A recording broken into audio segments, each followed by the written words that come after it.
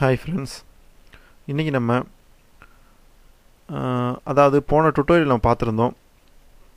ட்ரான்ஸ்ஃபர்மேஷனில் உள்ள rotate டூலும் rotate ஆப்ஷனும் scale and mirror ஆப்ஷனும் பார்த்தோம்.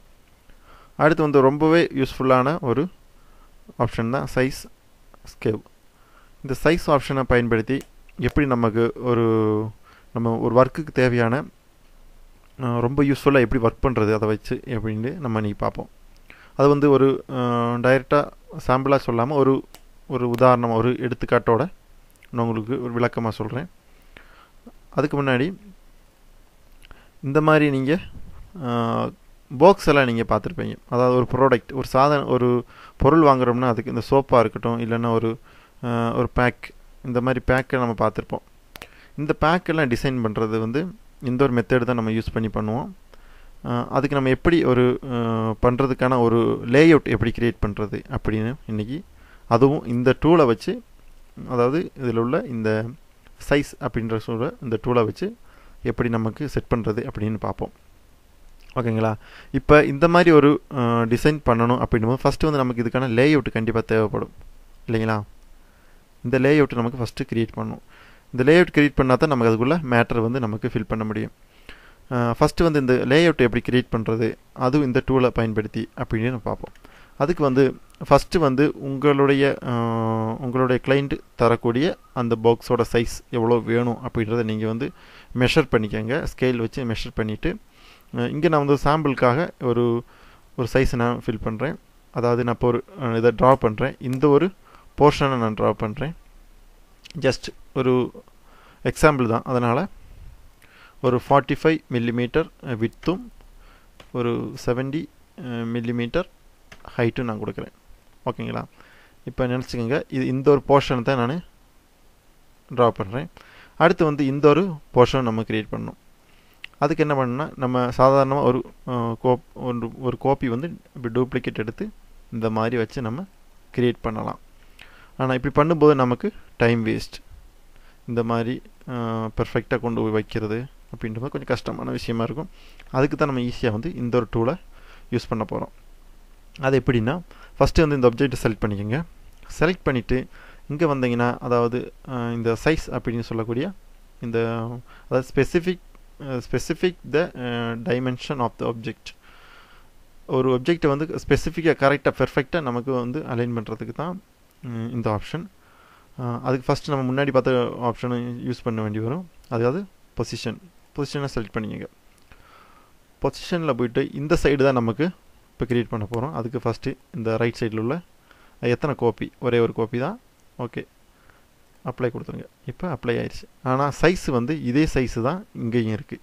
இந்த சைஸை வந்து நமக்கு வந்து ஈஸியாக ஃபிக்ஸ் பண்ணணும். அப்போ இந்த சைஸுக்கு வந்துடுங்க. சைஸில் கிளிக் பண்ண பிறகு அதாவது எந்த சைடில் இருந்து ஸ்கேல் ஆகணும் அப்படின்றது ரொம்ப முக்கியமானது.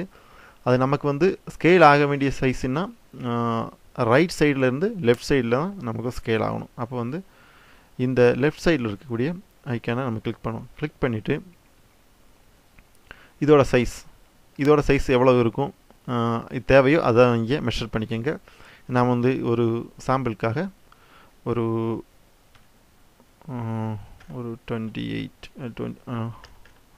30 கொடுக்குறேன். ஓகே, 30 கொடுத்துட்டு நீங்கள் அப்ளை பண்ணுங்கள். இப்படி அப்ளை பண்ணும்போது என்னென்னா, இந்த ஆப்ஜெக்ட் கரெக்டாக நம்ம ஒரு டூப்ளிகேட் எடுத்து ஒரு காப்பி பண்ணி கொண்டு வந்து வைக்க வேண்டிய தேவையோ இல்லை புதுசாக க்ரியேட் பண்ண வேண்டிய தேவையோ இல்லை. இந்த மாதிரி ஈஸியாக நமக்கு அதோட சேர்ந்தே நமக்கு க்ரியேட் பண்ண முடியும். இது நம்ம உங்களுக்கு கிளாஸ் எடுக்கிறதுனால அது டைம் எடுக்குது. ஆனால் நீங்கள் வந்து ப்ராக்டிக்கலாக நீங்கள் ஒர்க் பண்ணும்போது ரொம்ப ஈஸியாக ஒர்க் பண்ணிடலாம். ஓகேங்களா? அடுத்து வந்து இதை க்ரியேட் பண்ணிட்டோம். அடுத்து வந்து இந்த ஆப்ஜெக்டை வந்து க்ரியேட் பண்ணணும். ஓகேங்களா? அதுக்கு வந்து இதை ஃபஸ்ட்டு செலக்ட் பண்ணிக்கோங்க. அது போலவே இது பொசிஷனுக்கு வந்துடுங்க. பொசிஷனில் லெஃப்ட் சைடு தான் நமக்கு தேவைப்படுது. அப்போ லெஃப்ட் சைடு அந்த ஐக்கானை கிளிக் பண்ணுங்கள். அப்ளை கொடுத்தீங்கன்னா ஒரு காப்பி ஆயிரும். ஆனால் இதோட சைஸ் வந்து எவ்வளவு, இந்த ஆப்ஜெக்டோட சைஸ் தான் நம்ம இங்கேயும் வந்திருக்கு. அதனால் இந்த ஆப்ஜெக்டை வந்து சைஸு வந்து இந்த சைஸு கொண்டு வரணும் இல்லைங்களா? அதுக்கு நம்ம மறுபடியும் ஸ்கேலுக்கு போகிறோம். ஸ்கேல் போய்ட்டு இந்த சைடு தான் லெஃப்ட் சைட்லேருந்து ரைட் சைடுக்கு நமக்கு வந்து ஸ்கேல் ஆகணும். அப்போ இந்த மாதிரி கிளிக் பண்ணுங்கள். கிளிக் பண்ணிவிட்டு அதோட சைஸ் நம்ம ஃபஸ்ட் இங்கே 30 கொடுத்தோம், இங்கே அதே 30 கொடுப்போம். ஓகேங்களா, இந்த மாதிரி ஆயிடுச்சு. அடுத்து வந்து இந்த ஆப்ஜெக்ட், அது சேம் இதே ஆப்ஜெக்ட் தான், இதே சைஸ் தான் வரும். அதனால் மறுபடியும் பொசிஷனுக்கு வாருங்க, லெஃப்ட் சைடு கொடுங்க, லெஃப்ட் சைடு கொடுத்துட்டு அப்ளை கொடுங்க. அதோட சைஸ் வந்து ஃபஸ்ட்டு எவ்வளோ கொடுத்துருந்தோம், 45 கொடுத்துருந்தோம். ஓகேங்களா, அதே 45 வந்து இந்த சைஸில் வந்துட்டு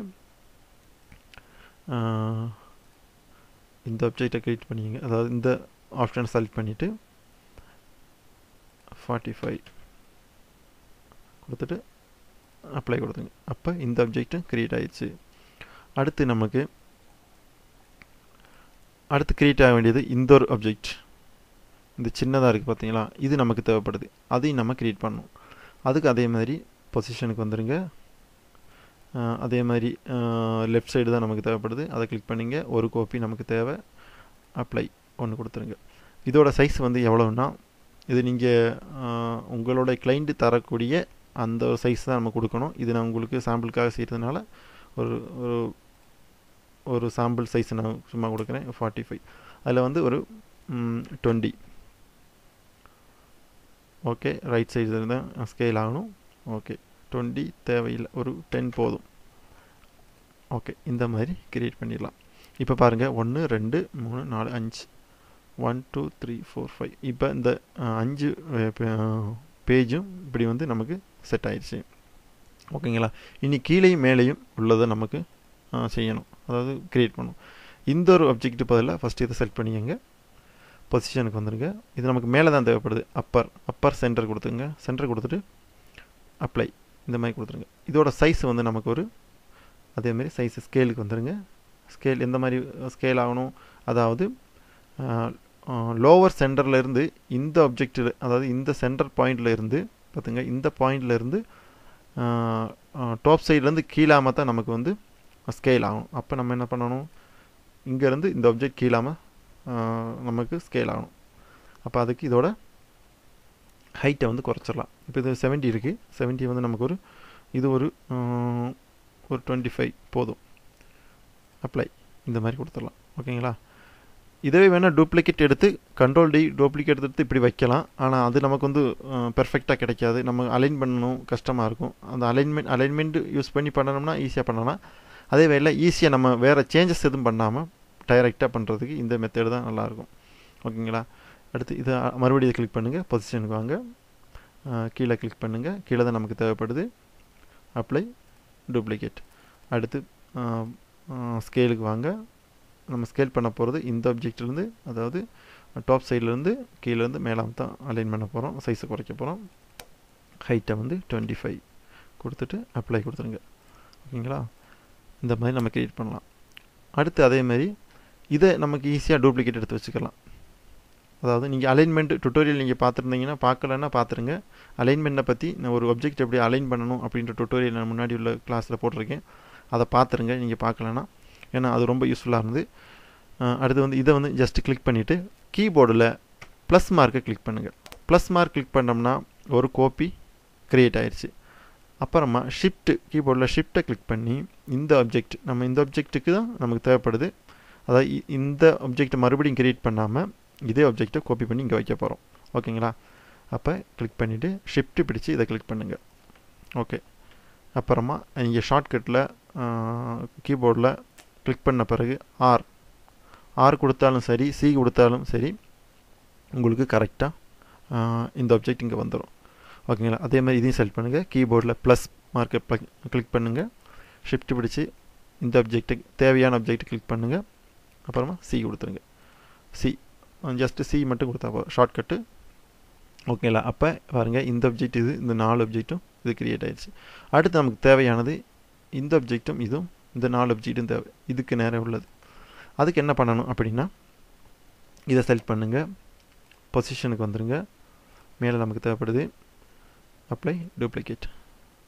இதுக்கு வந்து ஒரு அதேமாதிரி ஸ்கேலுக்கு வந்துடுங்க, ஸ்கேல் பண்ணுறது கீழேருந்து மேலே உள்ள ஆப்ஜெக்டை ஸ்கேல் பண்ணணும். அப்போ இதோட ஒரு 20 கொடுத்து அப்ளை பண்ணுங்க. வேணும் அப்படின்னா ஒரு அது நீங்கள் வந்து இங்கே கொடுக்குற சைஸ் வந்து உங்கள் கிளைண்ட்டு கொடுக்குற சைஸாக இருக்கணும். ஏன்னா அவங்களுக்கு அந்த பாக்ஸ் எந்த அளவுக்கு அந்த பாக்ஸோட சைஸ் வேணும் அப்படின்றத அவங்க சொல்லுவாங்க. அதுக்கு தகுந்த மாதிரி நம்ம ஸ்கேல் பண்ணி நம்ம இதில் கொடுத்துக்கலாம்.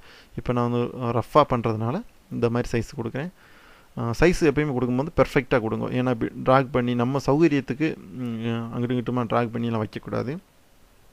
அது பிரிண்டிங்க்கு ஒரு பெஸ்ட்டான ஒரு விஷயம் கிடையாது. அதனால் பெர்ஃபெக்டாக சைஸ் எல்லாம் கொடுங்க. ஓகேங்களா? இப்போ வந்து இந்த சைஸை நம்ம கொடுத்துட்டோம். அடுத்து வந்து ஷிஃப்ட் பிடிச்சு இது வந்து ஃபஸ்ட்டு ப்ளஸ் மார்க் கீபோர்டில் ப்ளஸ் மார்க் கொடுத்தோம்னா ஒரு காப்பி ஆயிரும். அடுத்து ஷிஃப்ட் பிடிச்சு இந்த ஆப்ஜெக்டை செலக்ட் பண்ணுங்கள் ரைட் சைடு இருக்க. அப்புறமா அதுக்கு சி கொடுத்தீங்கன்னா இதோட காப்பி இங்கே வந்துடும். அதே மாதிரி மறுபடியும் ஈஸியான மெத்தட் தான். இதை வந்து ப்ளஸ் மார்க் ப்ளஸ் காப்பி பண்ணுங்கள். இந்த ஆப்ஜெக்டை செலக்ட் பண்ணுங்கள். இந்த ஆப்ஜெக்ட் ஷிஃப்ட் பிடிச்சு செலக்ட் பண்ணிவிட்டு இதுக்கு டாப் கொடுத்தீங்கன்னா இந்த ஆப்ஜெக்ட் இங்கே வந்துடும். அதேமாரி இதையும் ப்ளஸ் மார்க் கொடுங்க. ப்ளஸ் கொடுத்தோன்னே காப்பி ஆயிரும். காப்பி ஆன பிறகு இந்த ஆப்ஜெக்டை செலக்ட் பண்ணுங்கள். அதோட சி சென்டர் கொடுத்தீங்கன்னா இந்த ஆப்ஜெக்ட்டுக்கு வந்து சென்டர் ஆயிரும். இந்த மாதிரி வந்து நமக்கு வந்து இப்போ இது ரெண்டும் மெயினான பார்ட். அதே இந்த ஆப்ஜெக்ட் இது ரெண்டும் இந்த ஆப்ஜெக்ட் பாருங்கள், உங்களுக்கு புரியும். ஜஸ்ட் அதுக்கு தகுந்த மாதிரி கலர். இது வந்து ஃப்ரண்ட்டும் பேக்குமா வரும். இது வந்து இந்த மடக்கிற மேலே டாப்பும் பூட்டம் இந்த மாதிரி இது வரும். இதெல்லாம் அந்த மாதிரி சைடு, இதெல்லாம் சைடு, இது ரெண்டும் சைடு லெஃப்ட் ரெண்டு சைடு வர்றது. இது ஃப்ரண்ட்டு பேக் அப்படி வரும். இது வந்து இன்சைடாக போயிடும். நம்ம கவர் பண்ணும்போது இன்சைடாக போகக்கூடிய ஒரு ஏரியா. இதுவும் அதேமாதிரி ப்ளீடிங் ஏரியா இன்சைடில் உள்ளே போயிடும். பாக்கியெல்லாம் கட்டிங்கில் போகக்கூடிய ஏரியா. அப்போ இந்த மாதிரி நமக்கு ஒரு பாக்ஸ் கவர் செட் பண்ணுறதுக்கு இனி நமக்கு வந்து இது இந்த மாதிரி மேட்டரெல்லாம் நம்ம டிசைன் பண்ணி இதில் ஃபிக்ஸ் பண்ணிக்கிறலாம். அதெல்லாம் எப்படி பண்ணுறதுன்னு அடுத்து டிசைனிங் வரும்போது அந்த டுட்டோரியல் நான் சொல்லித்தரேன். இப்போ வந்து ஃபஸ்ட்டு வந்து இதில் லேஅவுட் எப்படி க்ரியேட் பண்ணுறது அப்படின்றத மட்டும் தான் இப்போ சொல்லித்தரேன். அதனால் இந்த மாதிரி நீங்கள் வந்து லேஅவுட் வந்து நமக்கு க்ரியேட் பண்ணிக்கலாம். ரொம்ப யூஸ்ஃபுல்லான ஒரு டூல் தான். ஏன்னா இந்த ஒரு சைஸ் டூல் வச்சு ஆனால் ஸ்பெசிஃபிக்காக நம்ம ஒரு ஆப்ஜெக்டை கரெக்டாக பர்ஃபெக்டாக நமக்கு செட் பண்ணுறதுக்கு ஈஸியாக இருக்கும். இப்போ நம்ம இதெல்லாம் கலர் ஃபில் பண்ணிட்டோம் அப்படின்னா தேவையில்லாத இந்த கார்னர் அவுட்லைனை மட்டும் நமக்கு ரிமூவ் பண்ணிக்கலாம். ஓகேங்களா? இந்த மாதிரி வரும். அப்போ இந்த மாதிரி செட் பண்ணுறதுக்கு இது ஒரு நல்ல ஒரு மெத்தட். ஃபாலோ பண்ணுங்கள். ஓகேங்களா? இந்த வீடியோ உங்களுக்கு பிடிச்சிருக்குன்னு நினைக்கிறேன். பிடிச்சிருந்தால் லைக் பண்ணுங்கள். உங்கள் நண்பர்களுக்கும் இது தேவைப்பட்டுச்சுன்னா கண்டிப்பாக ஷேர் பண்ணுங்கள். மறக்காமல் இந்த சேனலை சப்ஸ்கிரைப் பண்ணிடுங்க. மீண்டும் அடுத்த ஒரு வீடியோவில் சந்திப்போம். தேங்க்ஸ் ஃபார் வாட்சிங்.